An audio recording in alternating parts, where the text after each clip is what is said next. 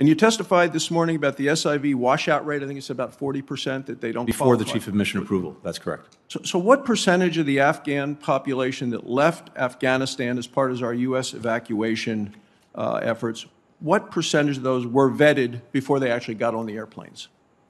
Before they got on the airplanes to leave Kabul, certainly not. Most of them were not. That's exactly why we established transit points in countries through negotiations with those countries to make sure that before anyone came to the United States, they would be vetted by the different law enforcement and security agencies. So we established agreements with well more than a dozen countries. So who were you letting on the planes? Anybody that showed up? Well, initially, as you know, there were people who managed to flood the airport. We had to do an immediate assessment of those. We had to make sure we could clear people out of the airport so that the flights could come in, go out. But no one came to the United States without being checked somewhere else first to make sure that they don't pose a security threat.